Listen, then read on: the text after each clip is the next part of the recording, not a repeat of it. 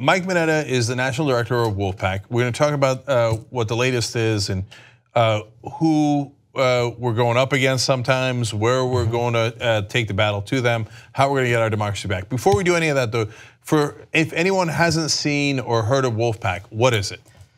So Wolf-PAC exists really just for one single purpose, and that is to get an amendment to the Constitution that will restore balance and integrity to our elections.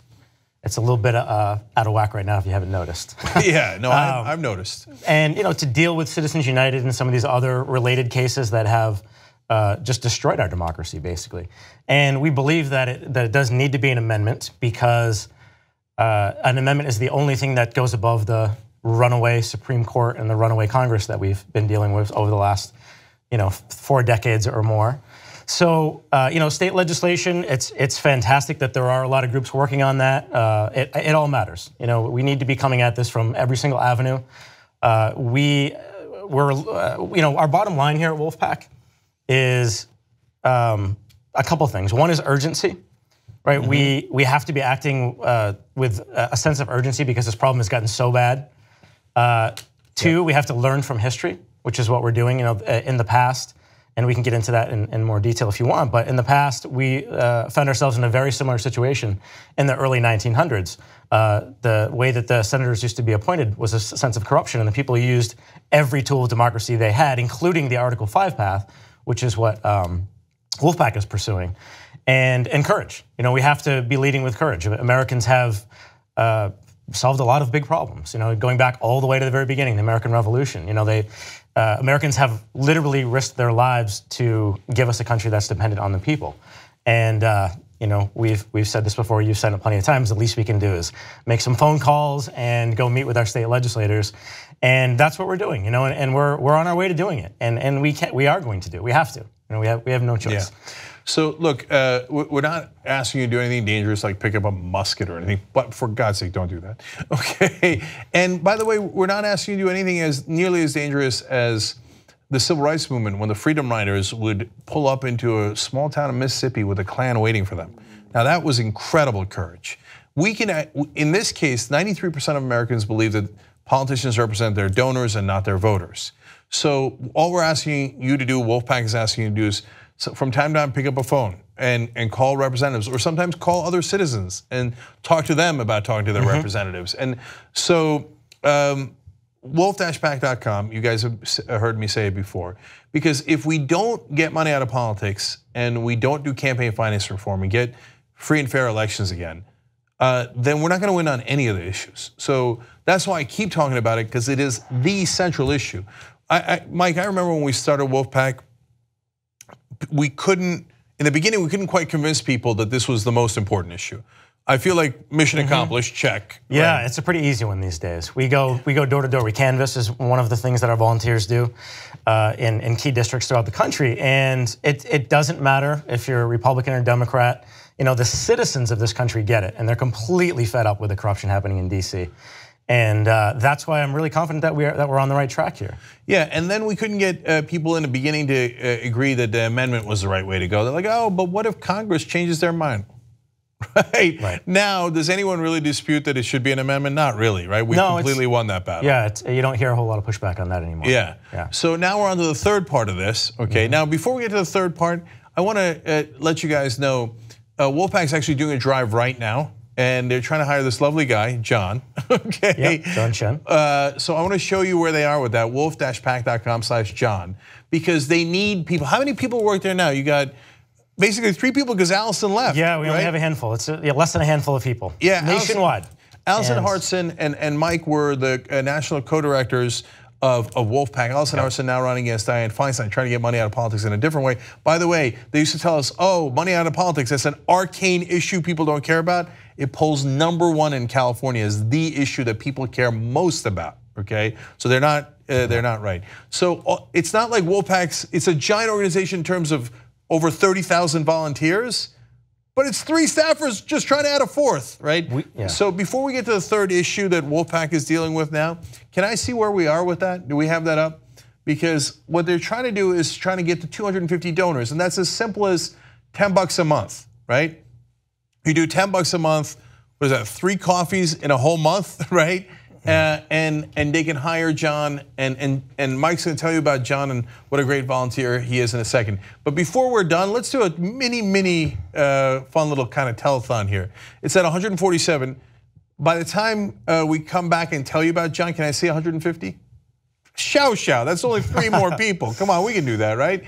And what's fun is that if you're watching live, you can help do that. If you watch this later, by the time you look at it, it's going to be a totally different number. And whatever it is, make it a little higher. Okay. Yeah, and we are completely, almost completely volunteer run. Right? We have even our national coordinators, the ones that are keeping this going, are dads and they work full time.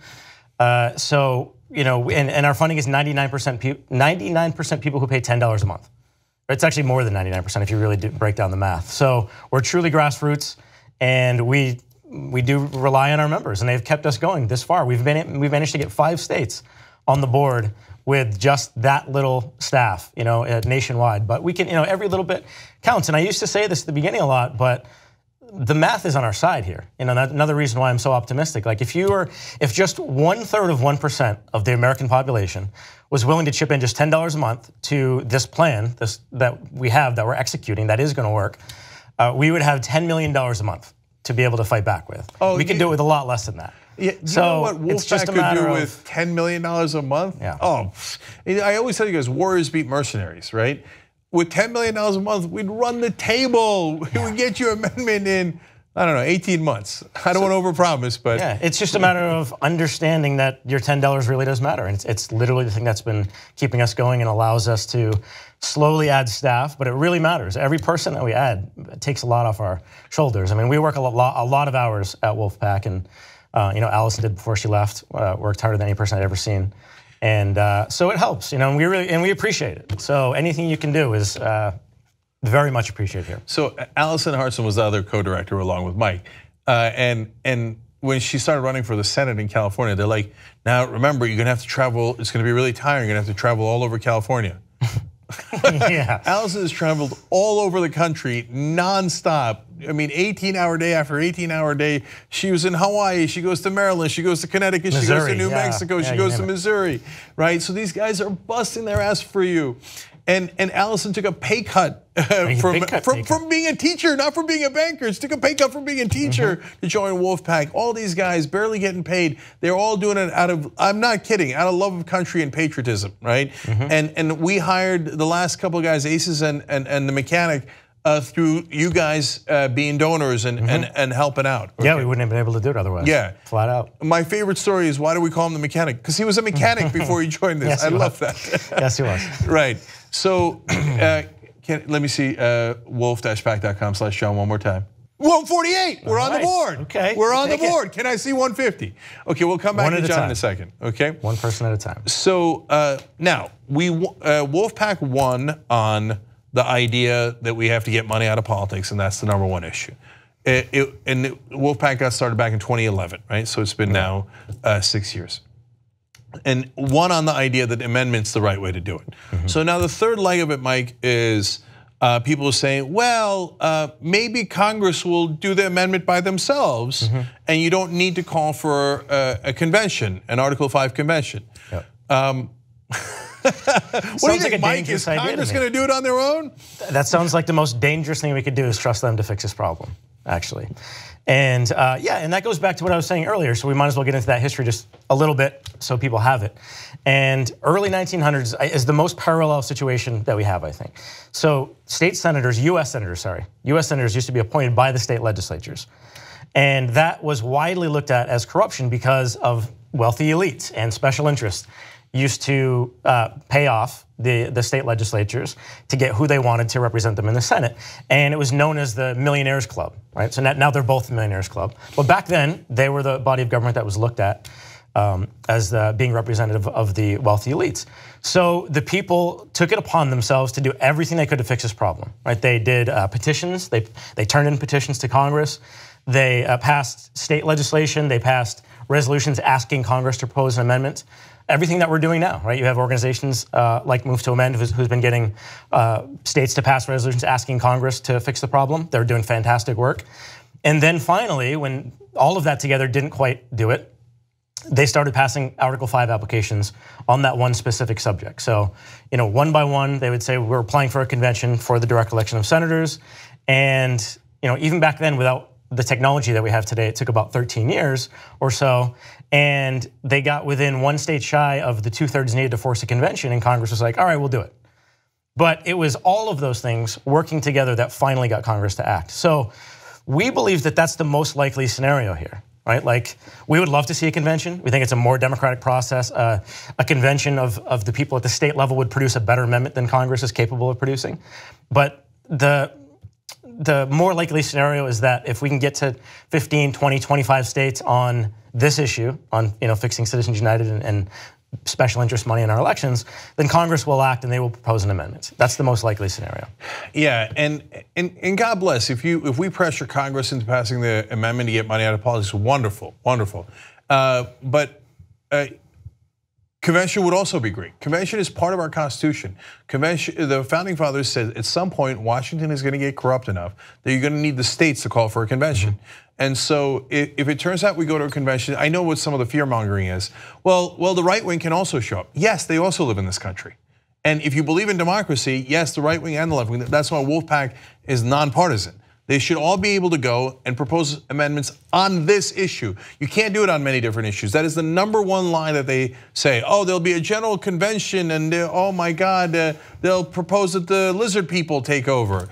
Yeah, well, that's a frustrating part of our job, obviously. And it's if you research, Article 5, you will find a decent amount of articles that are fear mongering, honestly, and that's what it is because the scholarly research that has been done around a convention, the Department of Justice, the Congressional Research Service, the American Bar Association, all point to the fact that the states do have the power to call them in a convention and that there are actually mechanisms in place for those limitations to be enforced.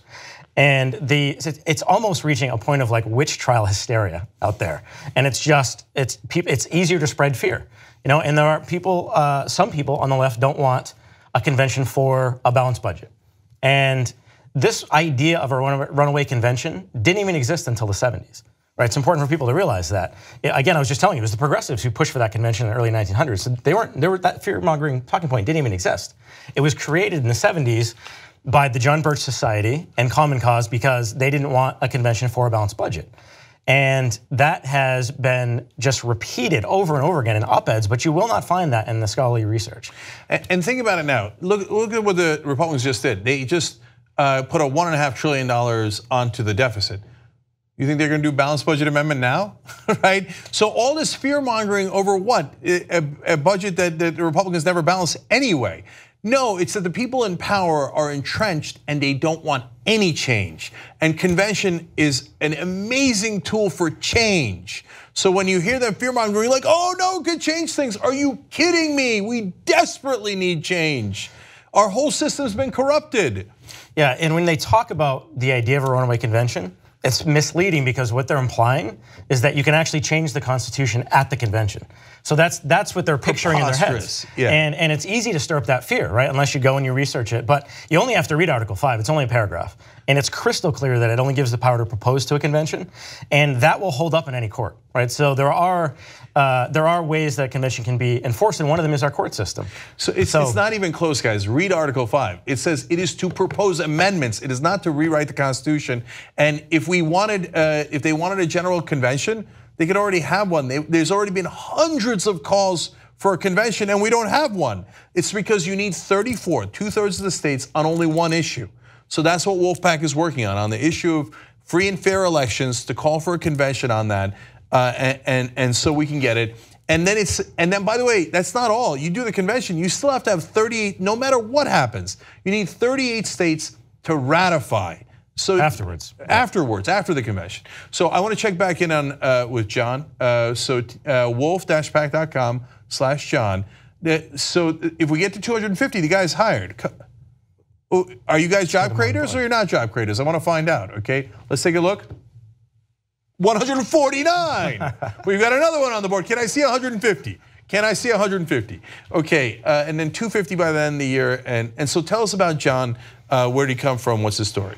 Yeah, he's amazing. He has the nickname The Closer, and it was. I love these nicknames. It was because we were doing a campaign in Connecticut last spring, and he was always the last one in. He would stay. We would meet at a Panera Bread afterwards, and after we were done canvassing for the day, and he would often be, we'd look around and he's still out there, canvassing until well after it was dark out, and even raining a couple times. So he's hardcore. He's extremely dedicated, and he's brilliant. I mean, he has a master's from Yale, and he's willing to, not make as much money as well, and come in and work for Wolf-PAC and help us get this amendment full time. So he's someone that we really just want to have on our team, and is going to be just as dedicated as the rest of us. So we would love to bring him on. What other organization has a former mechanic and a guy who graduated from Yale working together to try to bring democracy back? It's an amazing group, and I've seen it a million times with my own eyes. But Mike, and we only got less than 2 minutes left, but give me a sense of the states when people volunteer. And if you want to volunteer, by the way, I'd love that. Do that right now. Go to wolf-pac.com/states. We'll have that link in the description box below if you're watching this later. And just pick your state and volunteer. They'll get back to you in 24 hours and get you in. Give me a state where, when you originally won in Vermont, the first state that you put on the board, Mike. Yeah. So how did that feel? It was incredible. I tell people this all the time, even on a conference call just last night. There is no better feeling. I mean, you were a part of something that is literally changing American history. And Vermont was obviously a big deal because it was the first state. I told this story the last time I come on here, but they shuffled in a choir literally an hour before we passed our first state and played Amazing Grace. And it was an hour before we passed our first resolution. It was powerful, when that legislature stepped forward and became the first state ever to pass an Article 5 call for the issue of saving our democracy. And yeah, it's been a great ride, and our volunteers are amazing, and it's the best part of my job that I get to meet people who are willing to go and work 40, 50 hours at their own job, be husbands and mothers, and then also put in another 20 for Wolf-PAC, throughout their week. We have an incredible group of people here.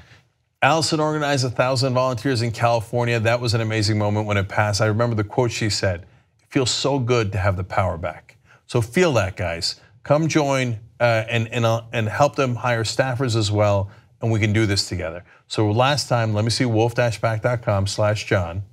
No. Next time. And still no. Okay. Next time. We'll get All right, there. guys, make it happen. Make it happen. Let's see 250 by the end of the year. Let's hire John. And if you can give your time, that's the most important thing. Volunteer. If you can't give your time, then at least donate. $10 a month is not too much to ask for. And these guys are going to make all the difference. And when we get that amendment, I guarantee you, there's never going to be a better feeling than that. Let's go get democracy back.